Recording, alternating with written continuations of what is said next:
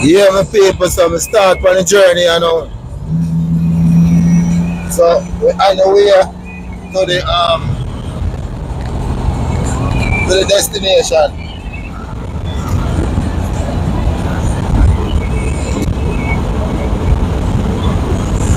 Yeah, we on our way to the destination right now. A couple hours drive. So we are watch what go on there up on the road.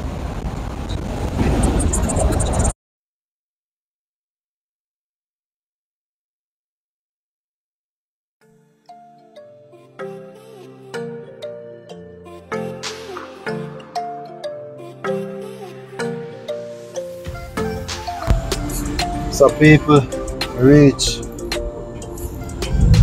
reach my destination. So I need to find a place that we can park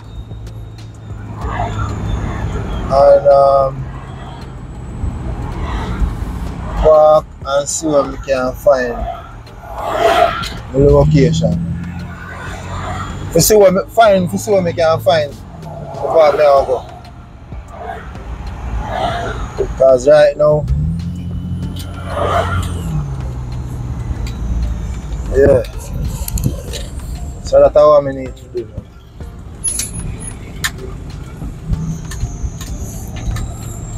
Need to find a place to stop.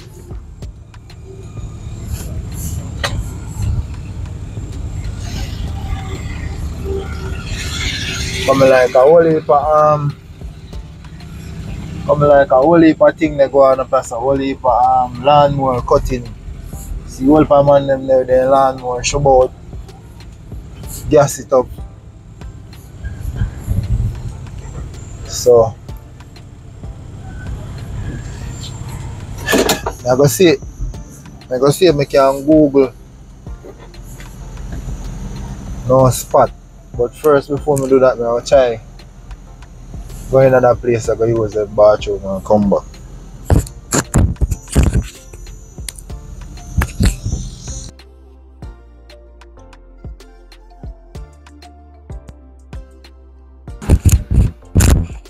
Alright my people, so I reach at the last river cave.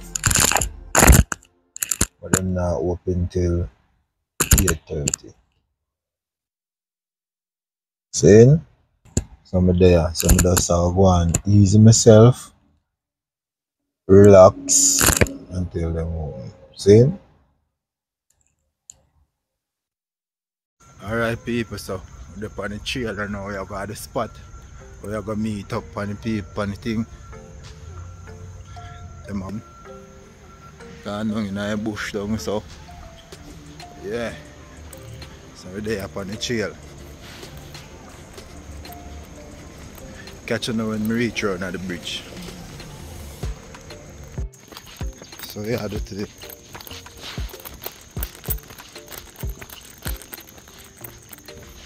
Be better you call me back to come on, because you know I want me to video the conversation tonight. Yeah.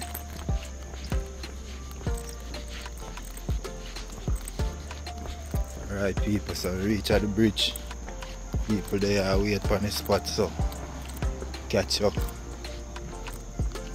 Earl's Inlet, okay. And my grandpa's from Georgetown, so is anybody from South Carolina? I always ask. We don't get too many of y'all. Part of the How deep is it, the water? So this is actually it's our blue hole. We do have 4 of them. There has been many stories throughout the times to determine how deep our blue hole is. At one point, we did have some Civil War soldiers that went to swim in our blue hole. I know y'all can't tell right now, but it does get kind of hot out here. We are going to walk down here. So when it does get hot, this water, it does stay around 50, 60 degrees year round. So it feels pretty good to go for a little swim in. And one day, these Civil War soldiers that were going for a swim in our blue hole, they did decide they had to measure how deep it was. So all of the soldiers, they all came together with a rock and a rope. They threw the rock and the rope down into the middle of the hole, took it out, and they measured the blue hole to be 437 feet deep. It's a pretty deep hole. Yeah, so our blue hole, it was at one point measured to be 437 feet deep. One day though, a professor over at Western Kentucky University came down here and he said there is no way our hole's that deep. He was a hater. He couldn't believe in us. So that professor, he got a boat, his least favorite grad student, put them all down in the middle of the hole. And after poking around for a couple hours, they eventually determined it was actually a whopping 17 feet deep. Wow. A little bit less. A little bit less than 437. Maybe those soldiers used a chain instead of a rope. Yeah, they were a little crazy. Yeah, so we do have a couple theories on how they got the measurement. So our blue hole, 17 feet. So rock and rope, 17 feet down to the bottom. Our river, 400 feet long, 17, 400, little loop-de-loop down there. Might have been how they got 437. Yeah, some of the Mississippi River. And in about 3 weeks or 19 whole days, all of our water is going to be in the Gulf of Mexico. If any of y'all want a cheap trip to Florida, Dollar General across the street has some floaties, some snacks, a lot of snacks. 19 days is a long time. We're also going to go ahead and start walking down to the cave. I think we've got 2 more passengers we got to pick up in a minute.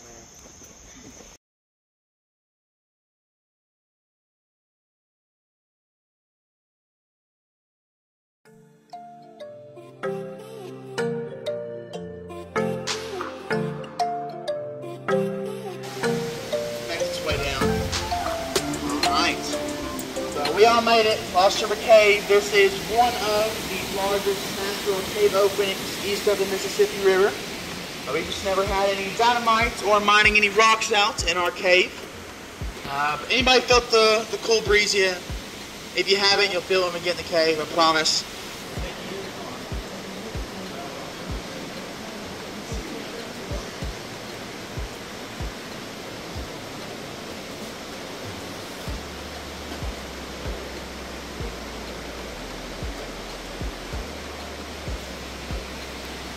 Also, going to be on the left side of there.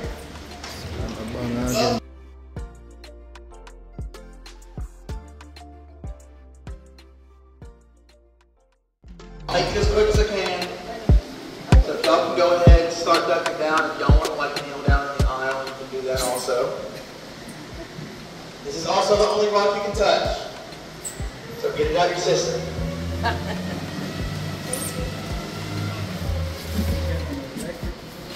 Everybody good?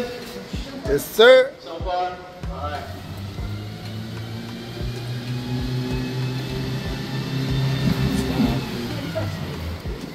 It does get a little lower at the end.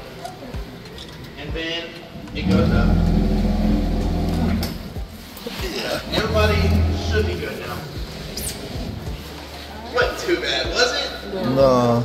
Could have been worse. Left side, it's not a bat, but there is a crawfish in the water. This left side, I'm sorry. I lied to y'all. Here, right there. Hanging out on the edge. Yeah. Here it is. Yeah, I kind of do. My right side, there's not going to be any right now, but I promise there will be later on. I promise. There's going to be a lot of them later on. Right.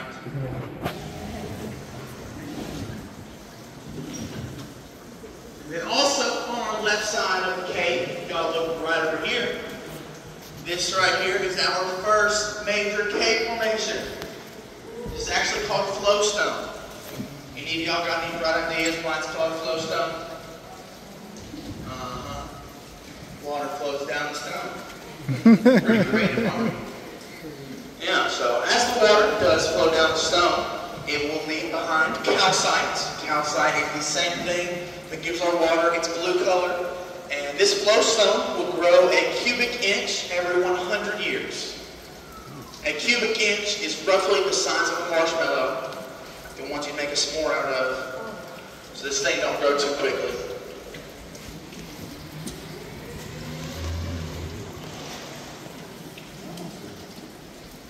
Right now, our flow is supposed to be, but if y'all do look a little bit above the flow stone, you'll notice right over here, there's one part that is much, much darker. And a little bit farther down, this part is a lot darker. And unfortunately, those darker parts are what we call pollution scars. So we did get those pollution scars when there wasn't too many regulations on what people could dump into our water, especially when we were largest illegal landfill in Kentucky. So we do have 2 of them. It's unfortunate, but lucky for us, slowly over time, our new flow stone is going to cover up the pollution scar. So if y'all were to come back a couple hundred years, might be gone. I might still be here, paying off my student loan. This thing works a little bit better than my mic does. If at any point y'all can't hear me, or I'm too loud, y'all can just tell me to shut up. I think I'm the youngest person on the boat, so y'all can just push me in, I don't care. Is this anybody's first time ever in a cave? We have a couple stalactites, but compared to the other caves y'all have been in, you don't gotta lie to me, they're pretty small. Yeah, and the reason that our stalactites are so small compared to most other caves is because of that 100-year flood I told y'all about. So every single time we get our 100-year flood, the cave fills all the way up to the top with water, and then some. And all of these stalactites get a little haircut. We like to call it a cave shape completely. Yeah, the world works in mysterious ways. I have no idea. Why is the water so milky? Why is it so what? Milky looking, it's kind of, it's not clear, milky kind of. Some of it is probably because of our lights. Some of it is also probably because there's a little bit of mud in the water, and when it does get stirred up by the boat's engine, it just looks kind of cloudy. You know, y'all on the right side, you might see some crawfish over there now. And I was also told over here is where one of the bats are. They did tell me this one is really, really hard to see, so we're not going to spend too much time looking for it. I have no idea where it is either. They just said next to this rock.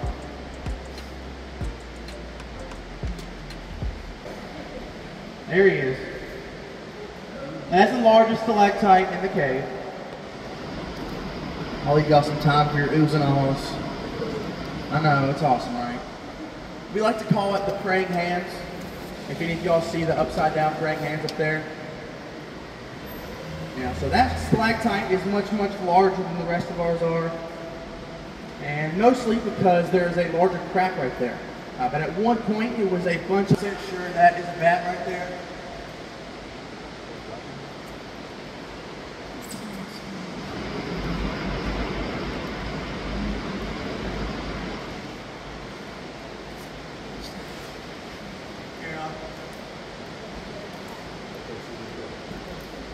Fun times. We got a lot of critters in here. We do have those crawfish. They're normally white or gray, but the farther and farther you get into hand, you know, we're gonna bump the wall. Lucky for us though, we really don't get any of our spiders this far into the cave. They usually hang out outside the cave at the very entrance, so we're alright. What we do get in here is something called, they're kind of cute, kind of creepy. Told y'all 2 rocks we're supposed to bump. This is one of them. Leaf hanging out. Yeah. So those cave crickets, they sometimes get as large as your palm. They're usually a little bit smaller. They do jump 6 feet in all directions. And they all, you can touch it. If you do decide to touch it, flashlight, right in your face. Don't touch it.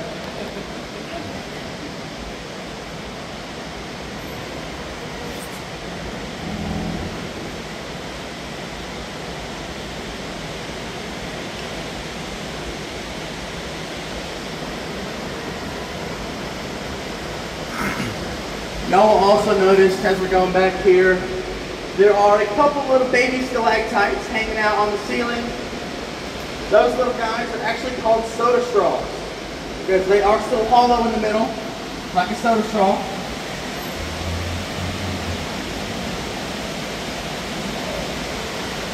No way. I'll tell you about it on the way out. Is that a hole?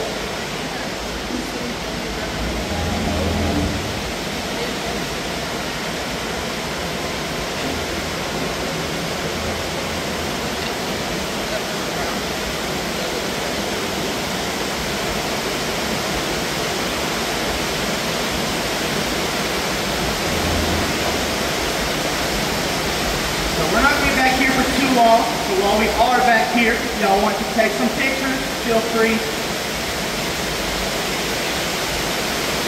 I don't care if y'all use flash as long as you try and avoid sounding at the other people.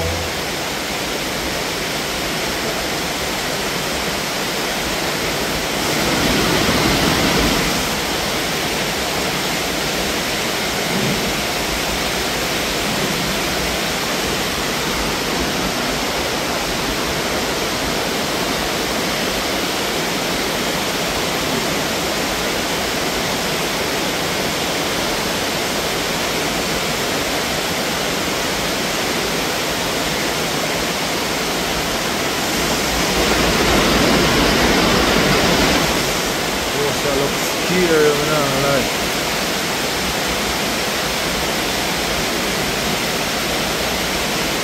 Oh, nasa isa dam yan siya.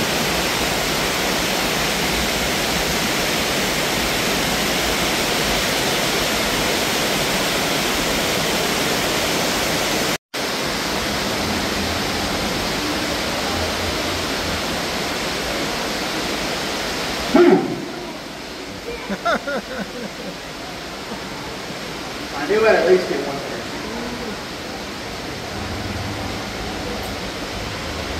People, it's a nice little vibes.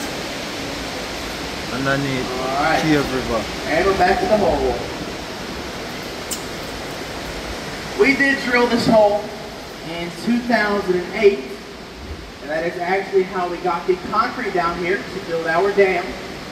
We did try putting the concrete on our boats and driving them in here. At the time, our boats were not powerful enough. They sank. Bad idea. You know.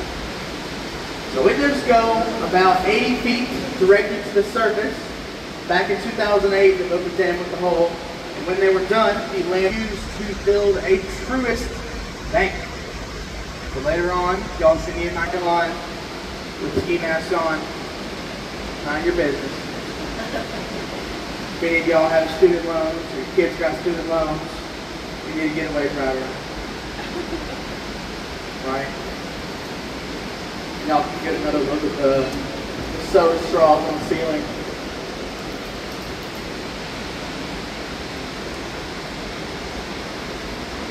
My favorite one.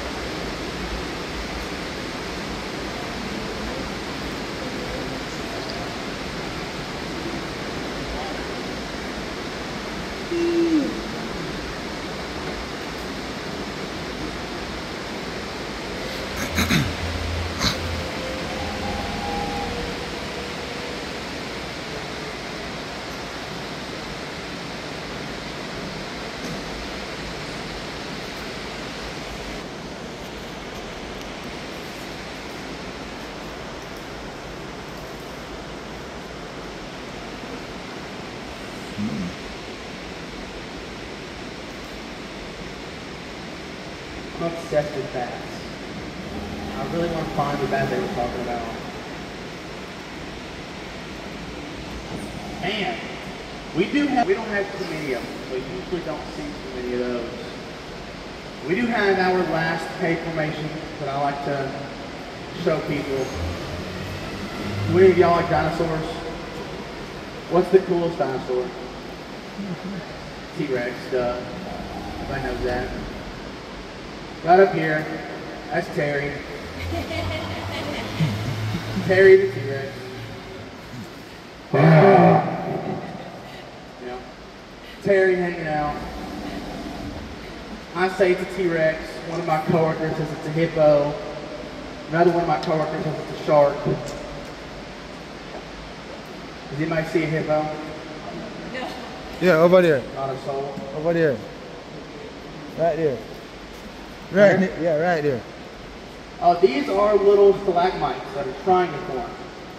Unfortunately, they probably are never going to because we do get so frequent floods. But you can see them everywhere. Did anybody get any cold drops of water on you? Yeah, yeah. The cold drops of water, those are called cave kisses. They do drop down from the ceiling, and over time, that is how our stalactites do form.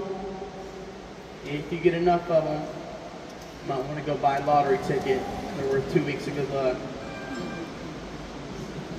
So we do have a couple kinds of bats. Anybody get any warm drops?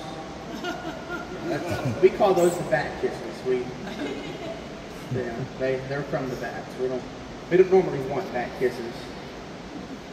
So we do have the tricolored bat. That is usually what we do have in here. The tricolored bats, they are 3 different shades of brown and about 3.5 inches long. So like I said earlier, it's like a fuzzy looking chicken nugget. We also have brown bats. They're about 7 inches long, so they are much, much bigger, but we don't have very many of them, so they're pretty hard to spot. And then the last kind of bat that we do have in the cave is the one that we do have a decent amount of. They're actually called dingbat. They go on boat tours and buy shiny rocks from the gift shop. Do we have any dingbats on the boat today? They usually wear glasses. Oh, I forgot. I usually have my contacts in.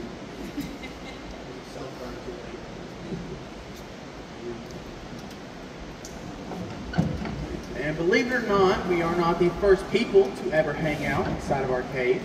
A lot of the time, Civil War soldiers that measured our blue hole, they would also be in here.